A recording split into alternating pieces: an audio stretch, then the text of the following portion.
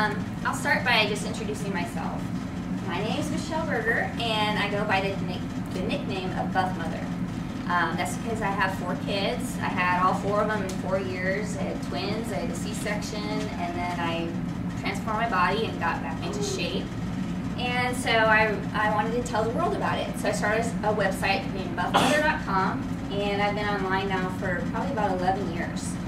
And through that time, I've had the opportunity to coach thousands of women, interact with almost probably 1 million more, and be able to really learn a lot about the struggles of women dealing with their hormones. And so the way that I train women is a little different than the typical. I take into account your natural hormonal cycle. Now, whether you still have a cycle or if you're in menopause, of course, you don't think you have a cycle, but you actually do. You still have a hormonal cycle. So I teach women that there's definitely ways you can work with your hormones to help you be more consistent in your fitness efforts. And then if you're consistent, then that's when you get results. So with everything that I'm talking about tonight, I'm going to take it as the view of a fitness professional, a little bit more than a medical doctor. So some of the information we're going to be covering is deep because that's what I'm supposed to do. I'm supposed to teach you about thyroid and insulin, and there's some medical terms here. Some of it I'll just kind of skip over. You can read the slide. I'll explain it in just general terms. That's something I very much pride myself on, taking things that's very complicated and making them very simple so that we can apply the information to our life and help it make us better. So that said, my raffle prize tonight includes a couple of the books that I've written, this cute little backpack. So I've written a book called Hormonal Timing, and it's basically how to train using just a dumbbell, a ball, and a chair in your house, and you can get in really, really good shape using the program in here. And then I have a book, After Baby Abs, specifically for your tummies. And then I also have a DVD system, and this is used as bands. And I know some of you might have some. I know Tammy was including it in some of the packages. And so we have those and some supplements and this cute little backpack as our giveaway prize today. Now, all this stuff is available on my website also, which is buffmother.com. And that's all one word, buffmother.com. So that's my commercial for tonight. Now, and if y'all have these little cards too, you can write questions on there, and really about anything. Okay, mainly what we're going to talk about today is insulin and thyroid. Now, these 2 substances are powerful regulators. Now, they are hormones, and I like to call hormones regulators because that's what they do in your body. They regulate all sorts of different processes. Now, both thyroid and insulin hormones have a lot of the same effects when they're in dysfunction. When they're not working properly in your body, you have some of the very similar issues of weight gain, lethargy, fuzzy brain, painful extremities, arthritis, high blood pressure. Other hormones are out of balance because these are not in balance. So you can have the digestive issues, cravings, libido problems, sleep problems, more allergies, and puffiness around the eyes, water retention, depression, and inability to recover from physical activity. This is huge. If I have a client that just cannot ever seem to get over their soreness and they just cannot recover, a lot of times it's due to one of these 2 hormones being out of whack.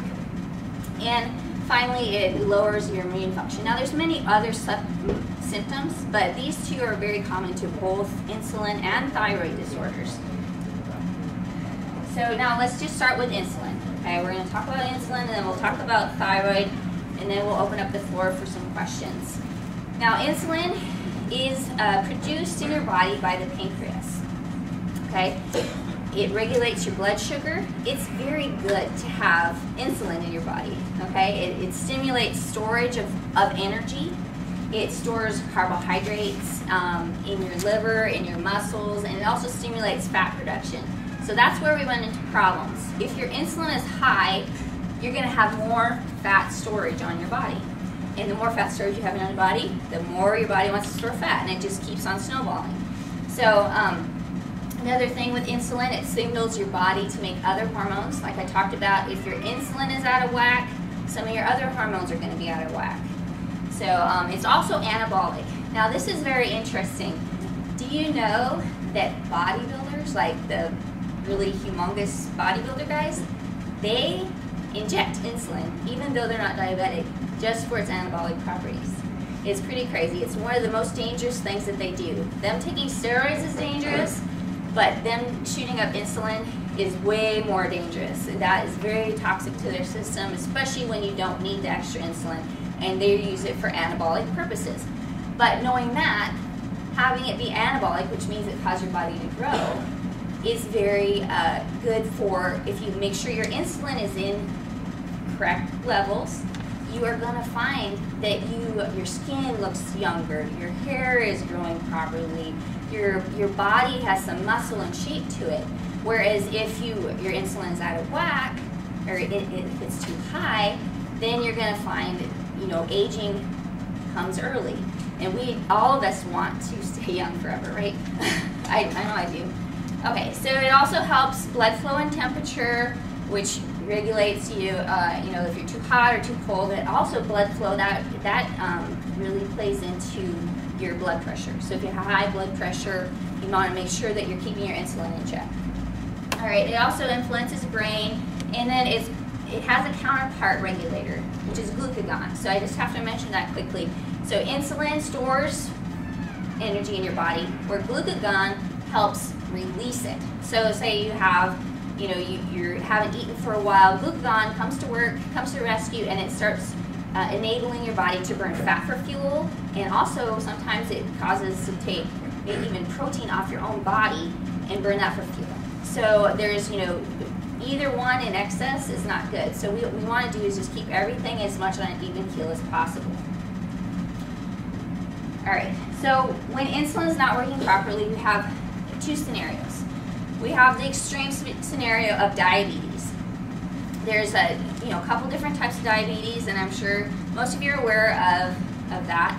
Type 1 is when your body does not make insulin anymore, or very minimal amounts. That's basically when your pancreas is not working correctly and you do not produce insulin anymore. So that usually happens, is juvenile onset diabetes. Most people get that type of diabetes when they're younger, under the age of 20, they become diagnosed, but it can happen in adults. So don't ever think, well, it's not that, because there's several adults that have adult onset diabetes. And so if you are experiencing, some of the side effects, which is extreme thirst, extreme weight loss, just really, crazy blood sugar amounts, and you're worried about that, make sure to check it out. But there's also type 2 diabetes, and that's what we find more prevalent in this age group. It is a lot of times caused by lifestyle factors and choices that we make about what we eat and how we spend our time, if we exercise or not. And so definitely type 2 diabetes, and the problem is too much sugar in the bloodstream because there's no insulin, or because your body is not using the insulin, or is not able to receive the insulin. What happens in type 2 diabetes, you have receptors in your cells that are insulin receptors, and for some reason they don't understand anymore that they're supposed to take a hold of this insulin. And so what happens is you have raised blood sugar in your body, and that causes all sorts of issues, especially and mostly inflammation type issues, because it's these big cells floating around in your bloodstream just ripping everything apart in there. So you get joint pain, you get really sluggish, you don't have any energy, you just want to sleep all the time. And so the problem is having that extra sugar in your blood. So the solution is that you need to take control and do things to ensure that your insulin and blood sugars are under control. So we can do things in our diet and our exercise to do that. So the other end of the spectrum is called insulin resistance. Okay, not the other end, but it's before you get to diabetes. Okay, now if you have diabetes, you don't want that. You don't want that diagnosis. You don't want to have to, be labeled as diabetic. You don't want to get there. But insulin resistance, it starts with insulin resistance. Okay, so once your body starts not understanding that insulin is supposed to reset to those cells in your body, then you're going to find what's been termed metabolic syndrome or syndrome X. And a lot of that is to do with weight gain, a lot of belly fat, inability to use your fat stores properly, and it just snowballs on itself. So some of the insulin resistance can be caused by other diseases and other syndromes, one of which is very interesting is PCOS, which is polycystic ovarian syndrome. Now that, you always think of that as like, actually a lot of people don't even know what that is. Who all knows what PCOS is in here? Okay, very few people do, and I've found that out just over the last couple of years when I've been talking about it more, is that a lot of women have never even heard of it, they don't even know what it is. Well, it's basically when your body, as a female, produces more androgenic hormones than normal. And for some reason, you just end up with certain side effects because of that. Now, one of the best things you can do to erase that problem is by keeping your blood sugars in control.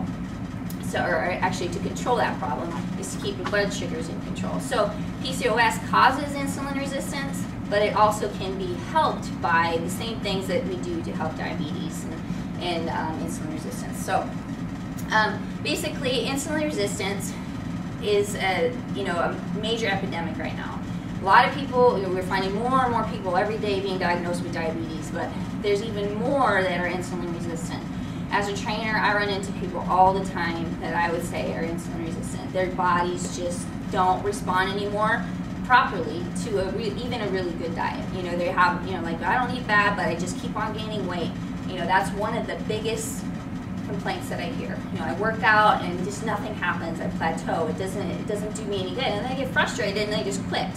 So the big thing that I know with insulin resistance is that it's been caused by just overconsumption of sugars in our diet, and even good things, like breads and vegetables like corn or mashed potatoes, certain things like that. If we have way too much of that and not some of the other stuff, we end up with just too much sugar in our system, and pretty soon our body just says enough. I can't deal with all this sugar, and then the insulin resistance occurs. So the solution is, once again, that you need to control your insulin and blood sugars. It's up to us to take control and monitor that and know what we're doing in our food intake and things. So real quick, we just go over the tests for insulin and blood sugar. One of the best tests that I've been aware of is the A1C test. That basically gives you a 3-month glimpse into what your blood sugar's been doing. And so it's been used a lot for diabetics. Say you go to the doctor, you find out you're diabetic, the doctor's like, okay, come back in 3 months, I'm going to check your A1C again and see if you're actually doing what the nutritionist told you to do. And if they haven't had any good changes, then a lot of times then they have to take more drastic measures like prescriptions or even doing insulin injections and things like that. So that's the A1C test. And the next one is fasting plasma glucose. Now that's just basically another blood test that you get done at the doctor's office if you go in for your fasting blood draw. They just want to see where you're at with that. Now there's the oral glucose tolerance test. Now, if any of you ladies have ever had a baby, pretty much all of us have had the glucose tolerance test, just the basic short one, where you drink this yucky orange liquid and then you get tested 30 minutes later to see what your blood is showing. Now, what happens is if your A1C is high, and if your fasting plasma glucose is high, and your fasting insulin is high, when you go get your blood test, your doctor's going to be like, I'm going to have you take the glucose tolerance test. Now, it's not the short little one that pregnant ladies do. It's the long one. It's 3 hours long. You drink a ton of this sugary, gross stuff. You get your blood drawn every 30 minutes, and it is all day long, horrible situation. But they basically want to find out if you have diabetes or not.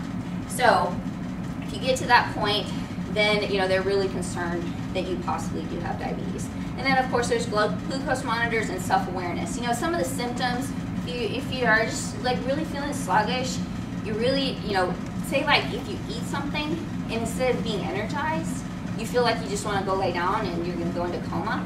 You know, or if you eat a big meal and you go, I should be so full, and then all of a sudden you're starving, you feel like just these horrible hunger pains, that's all a sign of insulin resistance, that your body is not processing those sugars correctly.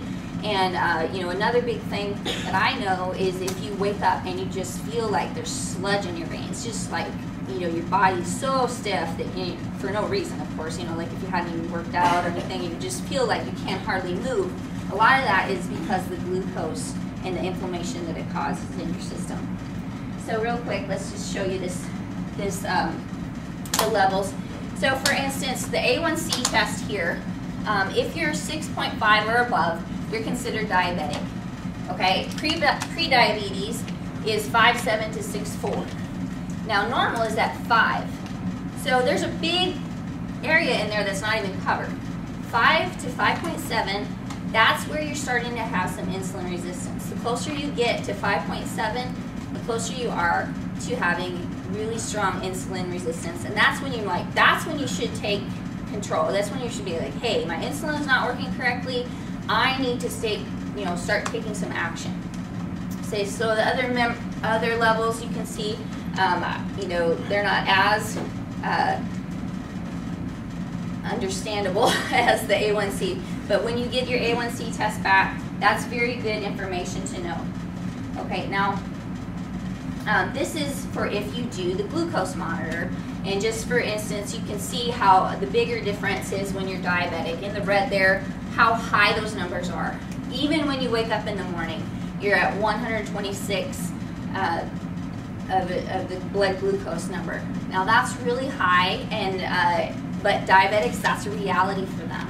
And if you are concerned, or if the doctor thinks that you might have diabetes, getting a glucose monitor it's like $40, and you can test yourself as often as you want to and kind of see how it goes. And then if you do have diabetes, you need to be testing, because you don't want your ranges to be really high ever. It's just it just causes so many problems. So just kind of a little graphic there to help you. I'm going to go ahead and put this. I'll be putting this PowerPoint on my website too. So if you guys if you want it afterwards, you can do that. Okay. So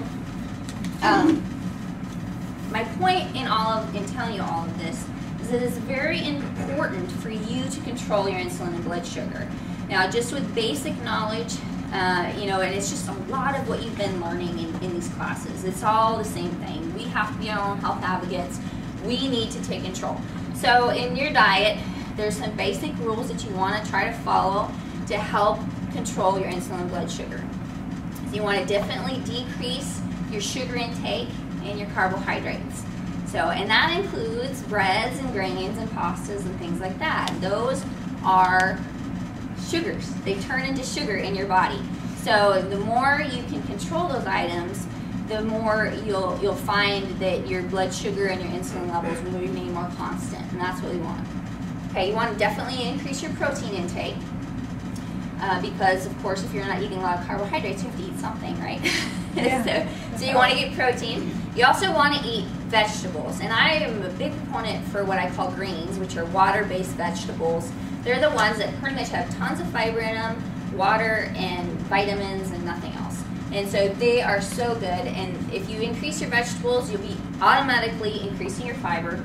And then basically, the next thing you want to do also is increase your fat intake. Now I know that kind of sounds odd, but you definitely don't want to take all the fat out of your diet, because if you don't eat fat, your food, your carbohydrates and your protein, they absorb so much faster without the little bit of fat in that food than if the fat was in that food. So what you want to do is let the foods be in your stomach a little bit longer, and the best way to do that is to eat some fat.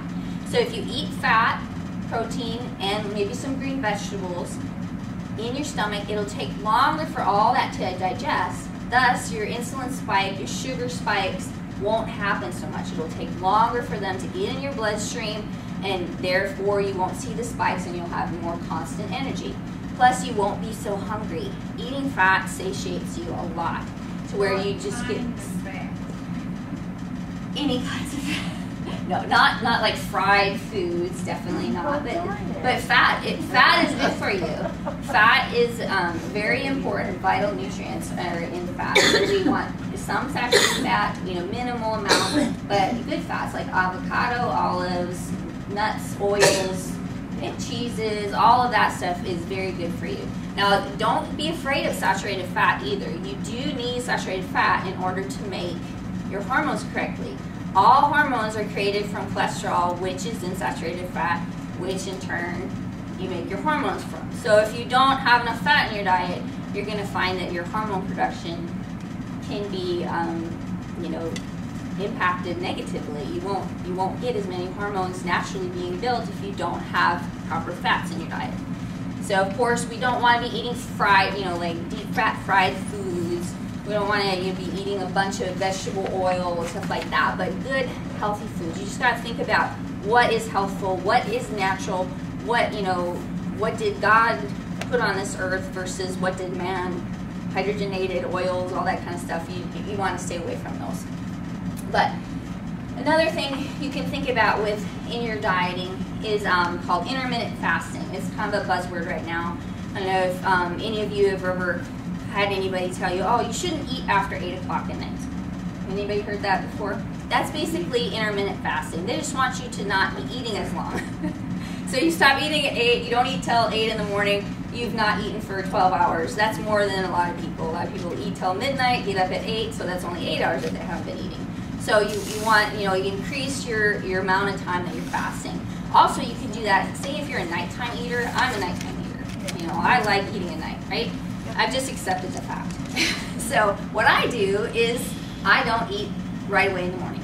I'll, kind of push off breakfast till later because I'm just honestly not very hungry, and I hate trying to force myself to eat a whole bunch in the morning anyway. So I'll extend my fast in the morning sometimes, but sometimes not. I listen to my body. If I'm starving, I'm going to eat. So anyway, another key factor is timing of meals. Now, you've heard this many times. The best way to eat is small little meals throughout the day to keep your blood sugar level, your insulin levels level, and that is very optimal. If we lived in a utopia, we'd all be every 3 hours we'd take a break to eat, right? But the best thing to do is to learn your own biorhythms. Learn, like I said, learn when you're hungry, learn when you're not, learn what true hunger is, and just make sure that you're timing your meals in a regular interval so that you don't go crazy. The basic diet information, just don't starve yourself for 7 hours and then pig out at supper. So all right, the other way you can control blood sugar is through exercise. And it is, we look at exercise as a bad word sometimes. It's not. It's just what we're supposed to do. Our bodies are made to move. So you just definitely want to increase movement. Something that I've done for the last couple of years is I've created myself a standing workstation. So I stand up when I'm working behind the computer. And it was really hard at first because I'm like, oh, I'm tired, I want to sit down, And then, as I did it, as I got, more into it, by a month into it, I'm like, this is awesome. So I stand up behind the computer when I'm working at the computer most of the time. I can't say I'm 100% on that, but definitely it helps. It just helps me stay strong. It helps movement. So just little things like that, and just making rules. Like every once in a while, I'll make a rule. Like I'm not going to sit down until noon or whatever. So I'm running around the house cleaning and just doing whatever, chores, errands, whatever it is. And so just being conscious of increasing your movement is the first step. The second thing that I recommend is weight training.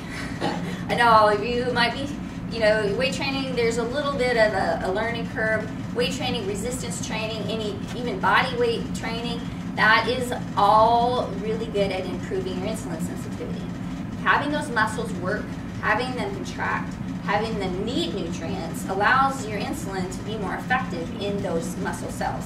And also it helps get rid of the wastes that are ruining your insulin sensitivity. So say for instance you have your cell, and it's got all these wastes in it from not exercising, not moving, and having a toxic diet, and then you exercise. So you squeeze all the toxins out of your body, and then it's ready to get the insulin in there now. It says, okay, I'll take the insulin now. That's basically the simplest way to put it.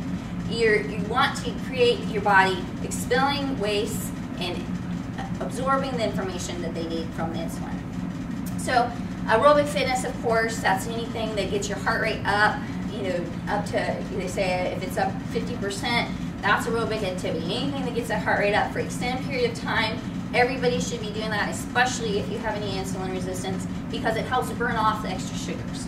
Okay, so your liver, for instance, at night, it releases glucose into your body. That's why those diabetics still have high blood sugar even when they wake up in the morning, when they haven't been eating all night long.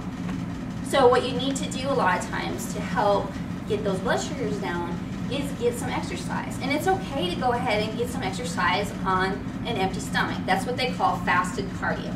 So it'll help lower that blood sugar down, help increase your insulin resistance, and it will help your body absorb the food once you do eat, after, like say if you get up at 7, go for a walk at 7:30, come home and eat at 8, wonderful, because your blood sugar has gone down, you're ready to eat, and then you'll absorb those carbohydrates so much better, and the food. And actually you can get, just to make this clear, you can have sugar in your bloodstream even if you don't eat any carbohydrates at all. Your body will make glucose out of your muscles, it will make it out of protein, it will make it out of fat. The process is called gluconeogenesis. So even if you don't eat any carbohydrates whatsoever, you can still have elevated blood sugars. So don't think, well, I need fuel, I need energy, so I have to eat this carbohydrate to be able to have energy to work out. Your body is very, very intelligent.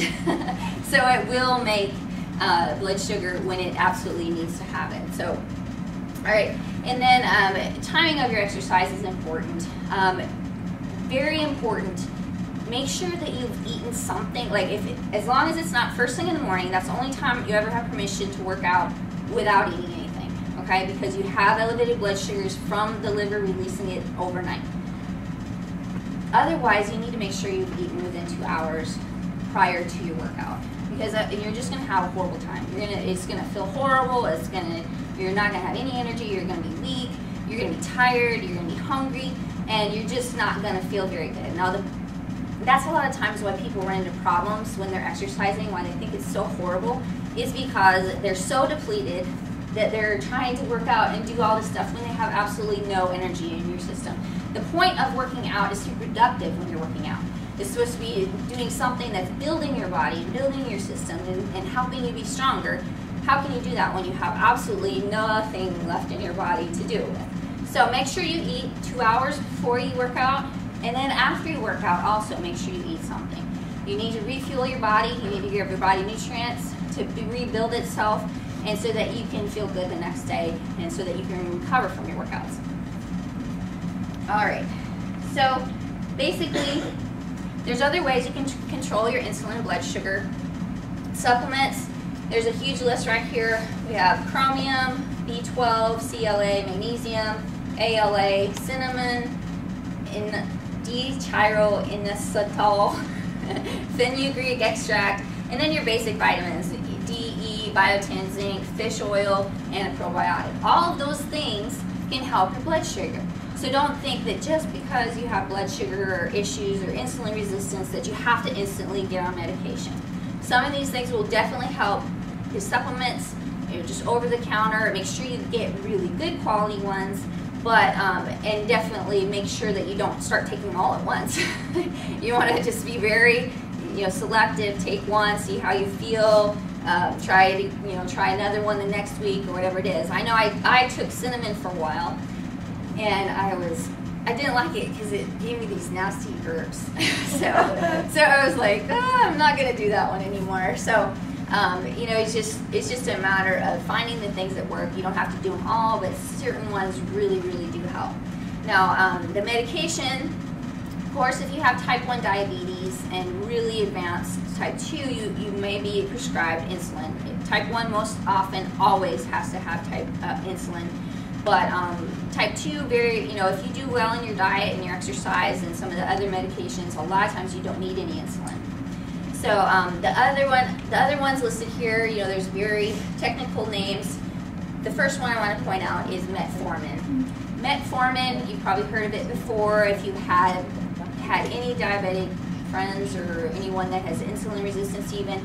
A lot of doctors prescribe metformin. It basically helps your body absorb the insulin actually helps your body move the sugars into your cells, just like insulin does. And then also it helps prevent the liver from releasing quite so much stored glucose so that your blood sugar stays a little more steady. The other ones, I just listed them there just so you know that there's alternatives. Say if you're struggling with this and you want to try some sort of medication and be in conversation with your doctor about it, definitely combine the diet and exercise portion. But if you're still having issues, there's nothing wrong with taking some medicine, but at the same time, know that they all do have side effects. So if you have side effects from one, know that there's always, most often, another alternative that you could try instead. There's no reason to be living through a bunch of side effects of medication. So that's pretty much insulin. Does anybody have any questions specifically to insulin right now? Then we're going to move into thyroid. Yes. When I first started off, they had me on the Actors. Then I started seeing the TV commercials that you had. Oh, yeah. I think there's a TV commercial for every medicine out there.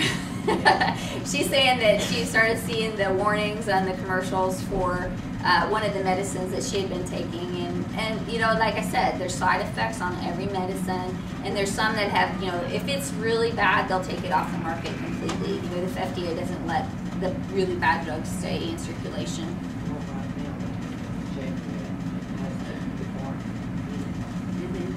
So works better. Yeah. Okay. All right. Now we're going to go to thyroid. Thyroid is a little more complicated in a lot of different. Both of them are very complicated. Both of them, like I said, are major regulators in your body. Thyroid is, if you don't know, thyroid is located just under your Adam's apple on your neck, and it's a butterfly gland right in here. And so if someone has a goiter, that you'll see, if you've ever seen anyone with a goiter, that's related to thyroid disease or a thyroid issue. Your thyroid produces T4 and T3, and basically it controls your metabolism. So it accelerates cellular reaction, increases your oxygen metabolism, increases your energy production, which is ATP. It also increases your body temperature. So, you can see if you have certain side effects, like I'm really cold all the time, or I'm really sluggish all the time, those are signs that you might have thyroid dysfunction.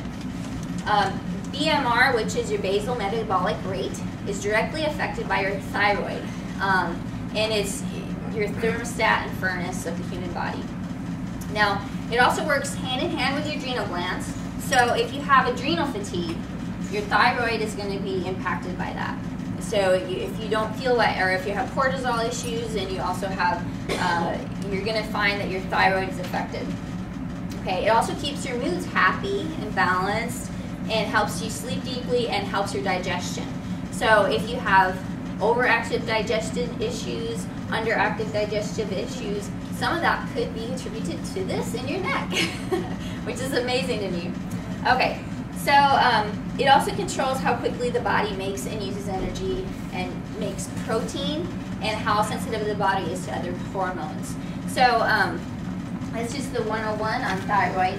Like I said, it had all of these symptoms are the same symptoms we talked about with insulin. They are very real and a lot to do with your thyroid. So here's just a little visual of where it's at. So your Adam's apple is your larynx, and just under that is your thyroid, and it wraps around. And if it's all swollen down there, you might have a problem. Oh, I think mine's okay.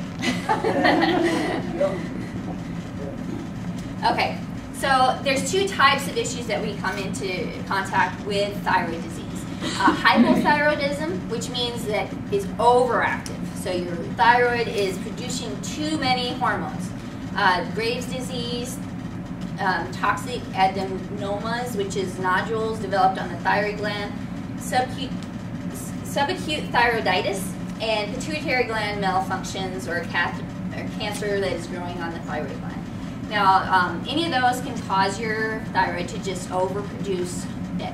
And you're going to find a lot of those symptoms. I have a little graphic later that shows some of the symptoms of both of these.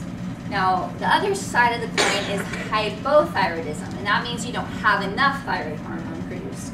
And that's more what we see when we're talking about weight gain and sluggishness and things like that. But Hashimoto's thyroiditis, it's basically your body attacks the thyroid, an autoimmune disorder.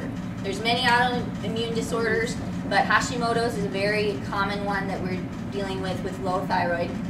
If you've had your thyroid removed, we have someone here in that, and some people, exposure to high amounts of iodide and also lithium has caused hypothyroidism. So there's many causes of hypothyroidism. And this little graphic here, this is Brooke Burke. Yeah. She's on Dancing with the Stars, and so a lot of us heard about the fact that she had nodules growing on her thyroid during the last season of Dancing with the Stars. And so this graphic is great because it shows the two sides of thyroid disease. We have hypothyroidism. You're going to see dry, coarse hair, loss of eyebrow hair, a puffy face. You can also have a goiter with that. You can have a slow heartbeat, meaning that you have bradycardia, which is, your heart rate is really slow. Arthritis, cold intolerance, depression, dry skin, fatigue, forgetfulness, heavy menstrual periods, infertility, muscle aches, weight gain, and constipation. Now, on the other side of the coin, the hyperthyroidism, which is an overproduction of thyroid hormone, you're going to see hair loss, bulging of the eyes, very sweating, enlarged thyroid, also maybe goiter. With that, rapid heartbeat, difficulty sleeping, heat intolerance, infertility, irritability, muscle weakness, nervousness, scant menstrual periods, weight loss, and frequent bowel movements. So your stomach is just going like crazy. And then warm palms and tremor of the hands. So with those, there's a lot of the similar side of like symptoms, but like someone that has hyper, just think of them being hyper, like and then hypo is kind of where you're a little more, just kind of really tired type thing. So if you're most of the patients that I know that are suffering with weight gain, things like that, we're mostly dealing with underactive thyroid. Now, if you have unexplained weight gain, you just haven't really been doing much different, but you're just gaining like crazy. You also have depression, exhaustion. You're just not very interested in anything anymore. You probably wouldn't be here if you were depressed or exhausted, because you just don't care. And you have cold feet and cold hands, tingling in the arms, dry or pale skin, coarse and thinning hair, brittle nails. Some of the time, your skin does not turn over like it should when you have low thyroid. So you'll see a lot more flaky skin, or you can get the patches on your elbows and on your heels and things. Your skin is just not turning over, like it's not regenerating as quickly as it can because the metabolism is slowed down. Puffy eyes, memory loss, constipation, insomnia. You think you'd be able to sleep all the time if you had low thyroid, but honestly, I guess it causes you not to be able to just go. And then thinning of the outside of the eyebrows. So like if you just all of a sudden like, man, where'd my eyebrows go? That's another sign. So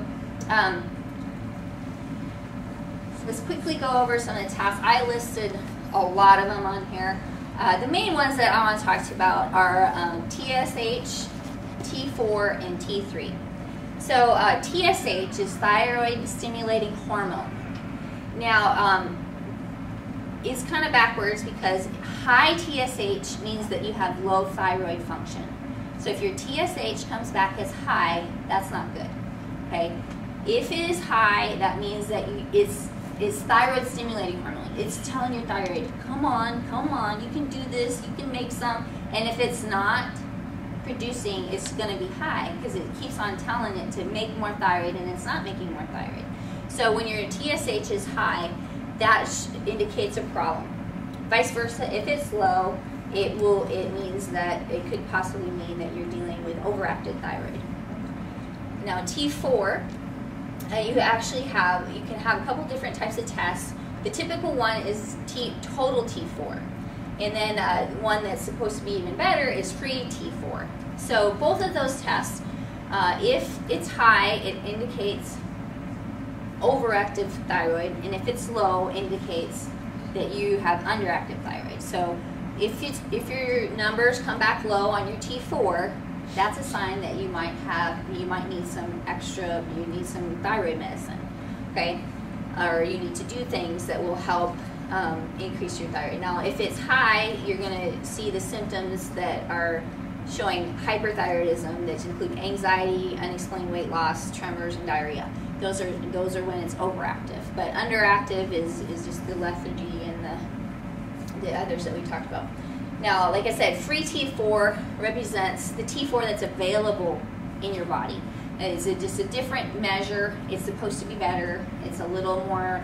A lot of times you have to ask for that specifically from your doctor. I'm not sure which one Tammy does here, but I know that the big thing is you have to be your own advocate with like your testing. You need to know, like once you're really starting to feel like you have a problem, make sure you research the different types of tests, talk to the doctor about what types of tests they do, and make sure if your numbers come back totally normal, and they're like, no, nothing's wrong with you, but you go like, I feel like something's wrong with me. Make sure you keep pushing. Say, okay, well, I want the free one. I want to try one of these other tests and see, is there any other test, or can we just try taking some medicine and see if that makes me feel better?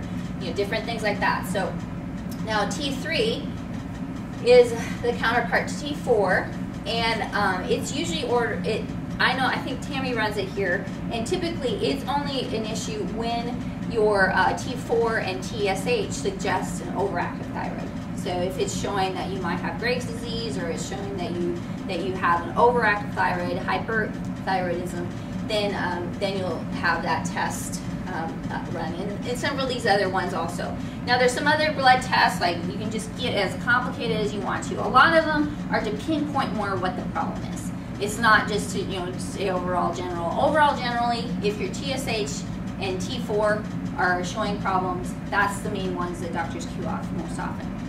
Okay, now there's other tests too, like visual tests like nuclear scans, CT scan, and MRI, and the thyroid ultrasound. So you can get as deep into it as you need to. Endocrinologists will really get into it if they really need to pinpoint what's going on, and especially like in cancer situations and things like that. So just so you know and are aware of those, but like I said, TSH and T3 and T4 are the main ones you want to know about. Okay, the other side of it is you need to do a complete evaluation of your thyroid. You need to feel it, you need to listen to it, you need to pay attention to what your heart rate's doing, pay attention to what your blood pressure is doing. If your blood pressure is really low all the time, that's a sign that you might have underactive thyroid. So if you have unexpected weight gain or weight loss, if you're always cold, body temperature. If you wake up in the morning, you take your body temperature and it's always low, that's another sign that you have underactive thyroid. So you also examine your face, look at your eyebrows, look at if it's puffy. If you have like this stare in your eye, like you're like spaced out all the time, people are like going, what's wrong with you, yeah, if you have some hoarseness, different things like that. And then if your hair, the quality and quantity of your hair, if you're starting to see your hair fall out and things, that's a sign of possible thyroid issues. And if you're, like we talked about your skin, and then your fingernails and fingertips. Sometimes when you have thyroid issues, your fingernails will separate from the nail bed, and they get swollen, things like that. So there's definitely all sorts of things show up all over your body because it regulates everything. Okay, so now let's just talk about how we can produce more thyroid naturally. We can do things through our diet to help promote production. Iodine is needed for your thyroid to be produced. So anything that has iodine in it is very helpful to your thyroid function. Kelp and seaweed, yummy. Sounds so good. But it's found in the Asian aisle of the health food store typically, and you know there's a lot of stores carrying those items nowadays. Also onions, artichokes, pineapple, of all things, have a lot of iodine in them. Also, there's a supplement called Idoral. It's Iodoral, and you can get it online and maybe at many health food stores. I'm not sure around here, but I know you can get it on Amazon. 150 micrograms a day to help, you know, your iodine.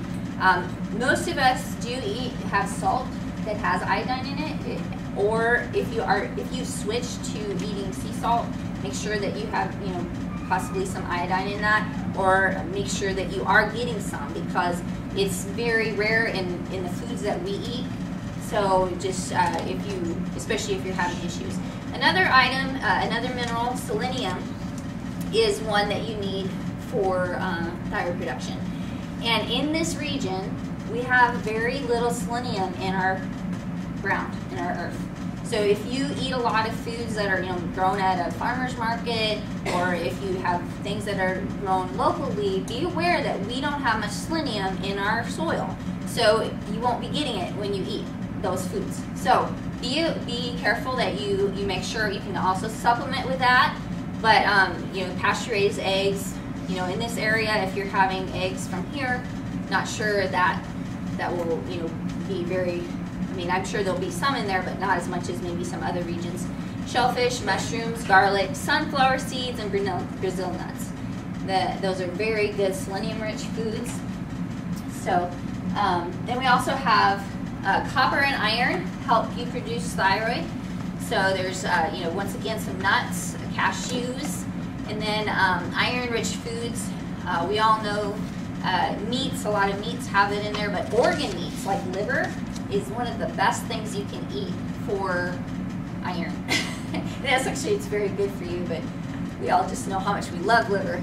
So liver and other organ meats, oysters, red meat, beans, and leafy green vegetables. So anything that you know that has copper and iron. And copper is one of those minerals that is very important to get that we don't think about very often. So typically if you're taking a good multivitamin, they'll have copper in there. And you don't need a ton of it, just a very little bit. Okay, and then we also have essential fatty acids, omega-3s, and I know that Tammy's a big proponent for fish oil. If you know, there's several forms. Krill oil is also very similar to fish oil, so, or is a type of fish oil. So dark leafy vegetables, flaxseed, chia seeds, those are great also for insulin. So, you know, if you, a lot of the same things that you're doing for your insulin is very good for your thyroid. And salmon and other fatty fish. So, you know, I like sardines. It's really weird.